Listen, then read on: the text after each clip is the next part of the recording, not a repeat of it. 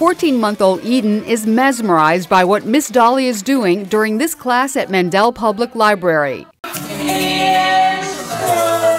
It's all part of a weekly event aimed at families with young kids, brought to the library by Rhythm and Hues Children's Art and Music Center. Rhythm and Hues is the most amazing, magical, rainbow happy place on earth for children. And for this class, we just kind of jam out and learn about music and toning, which is like how little kids learn pitches and how to communicate.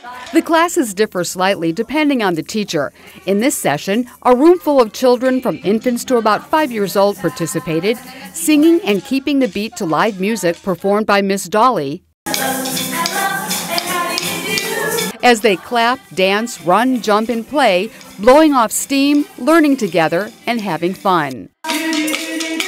Eden's mom says it's a chance for both of them to make new friends and for her already musically inclined daughter to find her passion and put it to good use. Miss Dolly was like going ba ba ba, and then she finished it in the same pitch.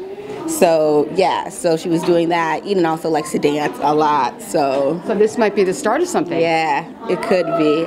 This is one of the most popular events at the library, and classes fill up fast.